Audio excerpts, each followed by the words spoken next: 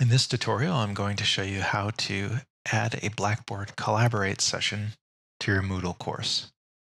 First thing you'll want to do is turn editing on. Once that's on, you'll scroll down to the section that you want to add your session to and select Add an Activity or Resource. From there, you'll choose Blackboard Collaborate and then press Add.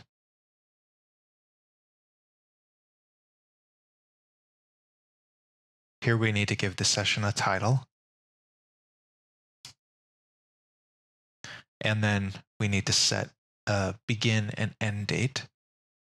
I will just keep the begin date so that it starts up as soon as possible, and then I'm going to go ahead and switch the end date, and I'm just going to make sure it covers the semester, and I usually actually just push it all the way back to the end of the year.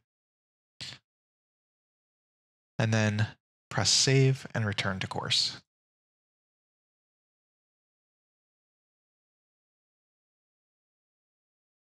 And you can see here is our new Blackboard Collaborate session.